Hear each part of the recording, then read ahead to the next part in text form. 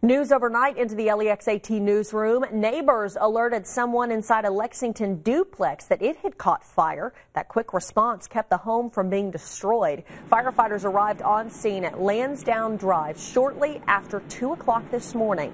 The chief told us a trash can next to the duplex caught fire, spread to the duplex, went all the way into the attic. Thankfully, crews got on scene so quickly, didn't spread after that. The unit only had minor damage. No one was hurt. Investigators still trying to determine, though, what caused that trash can to catch fire.